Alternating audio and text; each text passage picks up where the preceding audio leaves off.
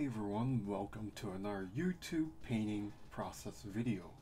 As always, like and subscribe to support more of my work here.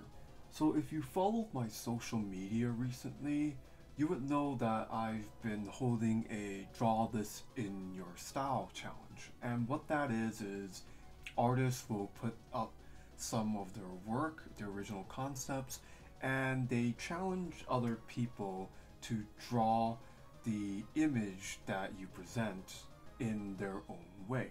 Now there are still going to be more entries before the February 1st deadline, but I did want to take the time to really talk about something I've sort of noticed as people were painting my work. And this is not to blame or give fault to anybody's work.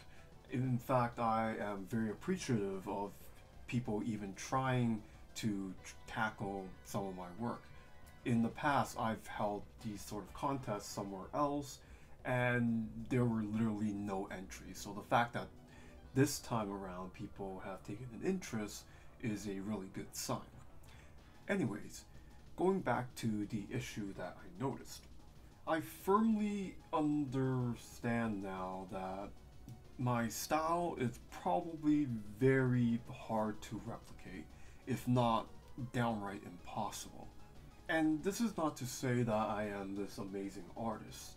There is just something that is making it really hard from what I've seen to try to tackle some of my work. It is the way I do the paint strokes, and I've said this in the past, but trying to replicate somebody's paint strokes is like trying to forge somebody's signature, except on a much larger scale. Think about it this way.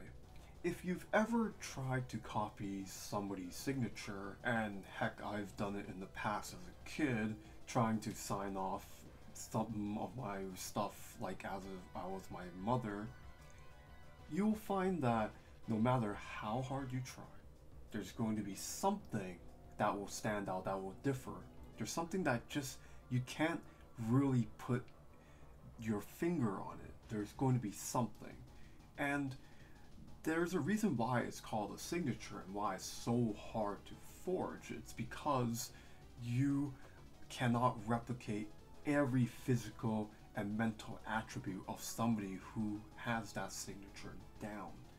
So imagine if you are trying to not just get a few squiggles, trying to copy that, you are trying to copy somebody's actual artwork, where there are multitudes of paint strokes and all that jazz going around.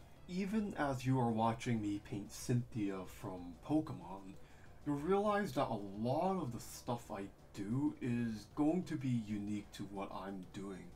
I cannot teach anybody how I go about it because I am moving faster than I am thinking. It's something that is just natural to me.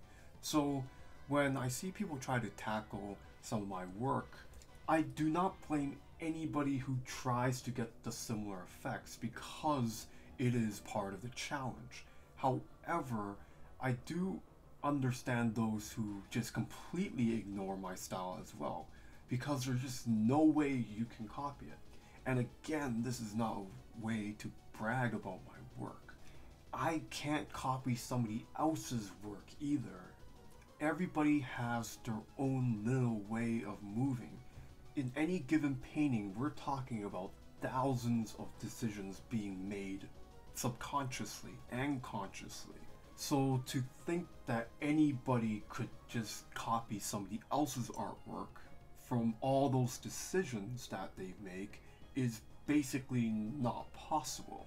And while I do appreciate those who try, I'd rather people try to just ignore some of these brushstrokes and movements because I know it's just gonna look unnatural, similar to trying to forge a signature. Remember, an artwork can be made from the mistakes that you make along the way as well. especially if you have a similar style like me.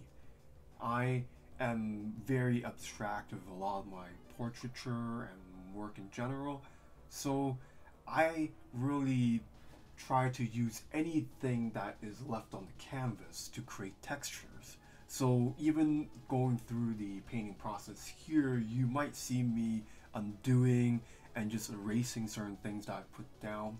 Those things will end up being part of the painting, and it'll create that really little texture going around here and there that you simply can't replicate again.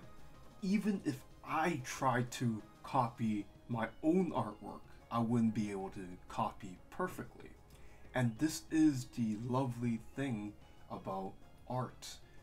Every piece is unique, and you should cherish your own abilities and movements as you are painting and drawing.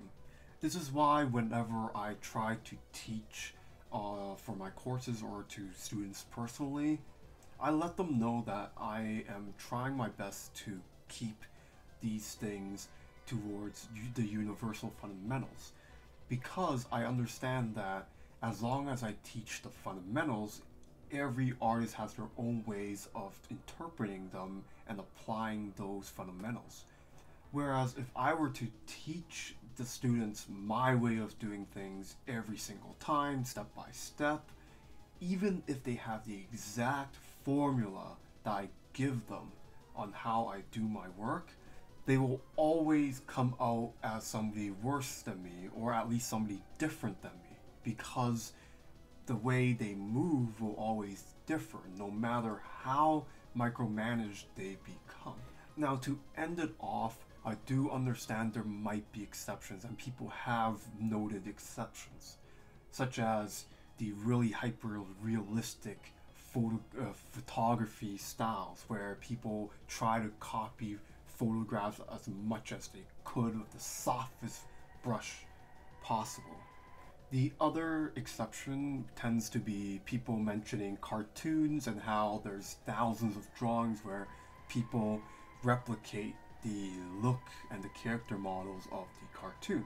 So to explain the differences here, when it comes to hyperrealism, even photography has differences behind the person with the camera as well as the tools involved, such as, of course, what camera you use.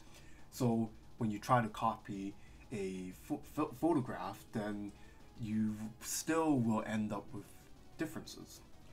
When it comes to cartoons, cartoons are deliberately simplified and homogenized to the point where it can be replicated. But even then, as somebody who went to animation art school, I understand that a lot of times it's very, very hard to get rid of tendencies and to really copy a studio style. But of course, because the characters and the cartoons are simplified, then there's a possibility that there is going to be unity between work from different artists. But even then, a lot of times, you might notice differences, not just skill level wise, but when it comes to little quirky things here and there with shows like Steven Universe and Looney Tunes. If you're really attentive, you might be able to see those really subtle differences between different artists working on different scenes. Again, very hard to get it perfectly, but cartoons tend to try their best to homogenize the style, which requires a lot of training within the studios. Anyways, hopefully you enjoyed the rest of the video here. This piece I really liked, so hope you enjoy, and I'll see you next time.